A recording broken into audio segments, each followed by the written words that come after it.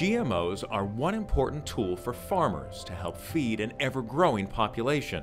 GMOs undergo an intensive research and development process and extensive testing before they are planted by farmers. Today's GMOs are the most researched and tested agricultural products in history.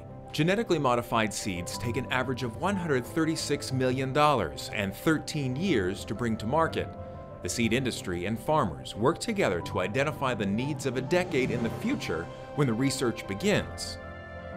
The real seeds of GMOs are ideas. Scientists and researchers with diverse backgrounds in plant biology, chemistry, genetics, and agronomy put their heads together to breed seeds with desirable traits based on what farmers need and consumers want.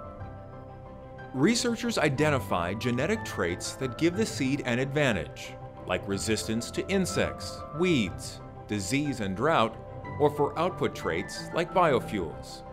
Next, scientists transfer that desired gene into a seed, creating the genetically modified organism, or GMO.